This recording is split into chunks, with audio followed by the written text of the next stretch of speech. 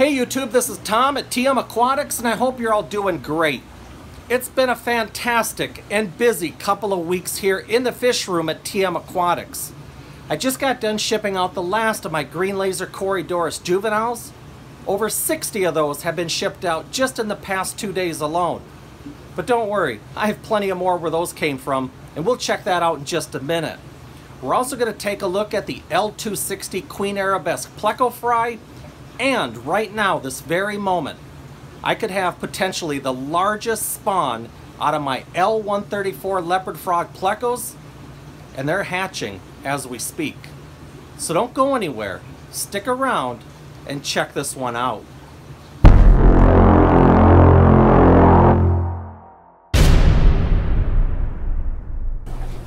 Alright YouTube, so over here on the 20-gallon grow out rack, this is the tank where I was keeping my green laser Corydoras juveniles.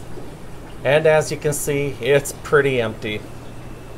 Only thing remaining in here are a couple of blue-eyed lemon ancestris, a couple of snails, a little bit of detritus. I'm going to go ahead and vacuum this out, do a big water change, and we're going to be adding some more fry to this tank and grow them out. So this is the group of green laser Corydoras fry that I'll move up into that 20-gallon long. There's anywhere between 50 to 55 in this group.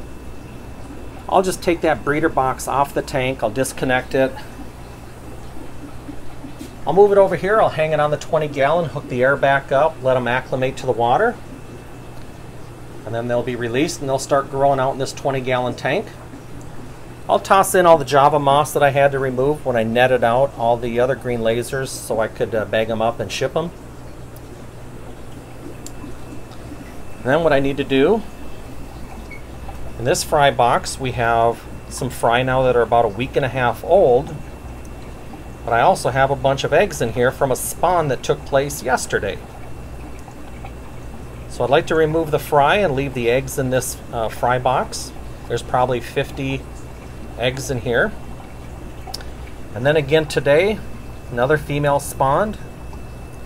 You can see there's eggs in here all over the place, so I need to start picking those eggs as well. And I'll just toss them up into this fry box with the eggs from yesterday's spawn. Between all the eggs and the fry that are in here, we're looking at probably 200 green laser Corydoras. Quite a few. Alright, so in this fry box here, this is the L260 Queen Arabesque Pleco tank. And here are the fry from the L260 spawn. We have 10 of them in here. Again, these are a high pancistris, the L260. You can see their egg sacs or yolk sacs are completely absorbed. They started rasping on the catappa leaf and the little piece of driftwood I have in there. Their first meal is always going to be like biofilm. Almost always. You see there's a little bit of poo and stuff in there. This here is a little bit of leftover food from a feeding I gave them earlier today. Get some Ebo Aquaristic grow paste. So my first foods that I like to feed my L134s and the high pan fry. Here's spirulina grow paste, and this again is Ebo Aquaristic. And then the youngster grow paste. Let's just open this up, I'll show you what it is. It's literally just like it sounds, it's just kind of a paste, and you just mold it into like a ball or something. And once you drop it in the water, it starts forming a biofilm almost immediately, and just turns into a food source that these little plecos can eat and digest rather easily. Alright, so over here on the 55-gallon tank where I keep my adult group of L134 Leopard Frog Plecos, you can see in this fry box I have some juvenile L134s.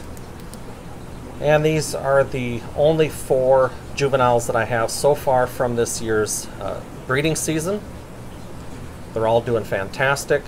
This one up here is just an incredible looking fish. I've never seen markings on a juvenile L134 like this fish has. If this is any indication on what he's going to look like when it's an adult size, this fish is going to be incredible. I'm going to keep him around in the fish room for quite a while, I'll tell you that. These four are doing fantastic. They're getting pretty big. Time to move them out of this fry box.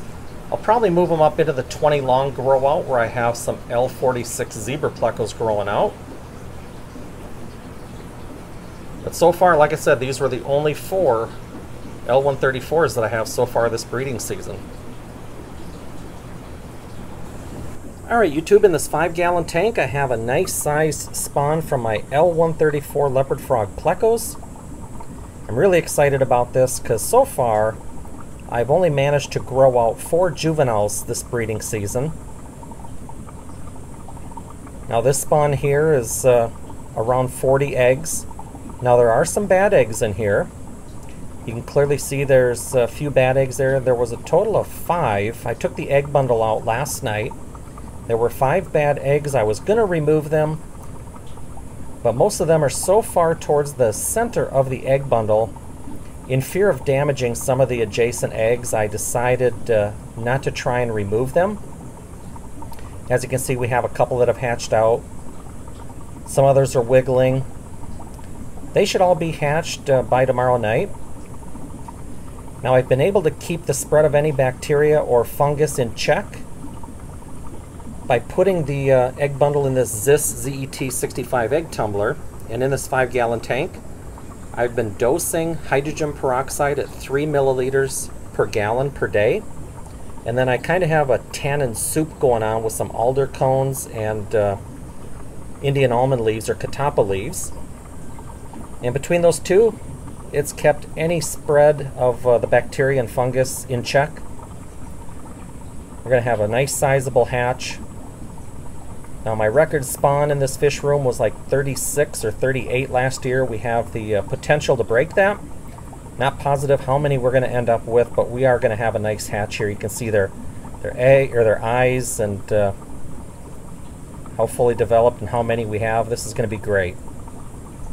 Super excited about this because again, so far this season we only have those 4 other juveniles to show for it. So really excited to have finally a nice sizable spawn here in the fish room. So anyways, let's go ahead and take a quick look at some of the other breeding projects we're going to place some focus on over the next few months.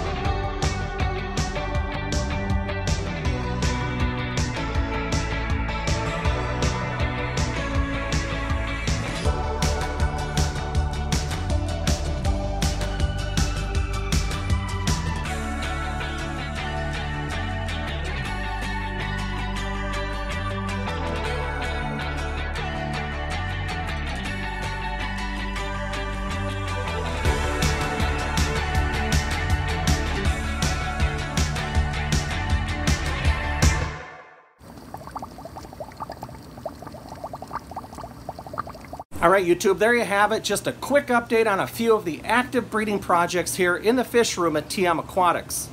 Now with that being said, I have 3 other species of Corydoras and 6 other species of Plecos that have yet to spawn. And they're all getting pretty close. So things could get pretty crazy here in the coming months. So stay tuned. Anyways, I greatly appreciate everybody stopping by and taking time out of your schedule to watch one of my videos. If you have any comments or questions, post them down below. Hit the like button on your way out. And if you haven't subscribed, just hit the subscription button. I greatly appreciate it. Thanks again for stopping by, and until the next one, we'll catch you all later.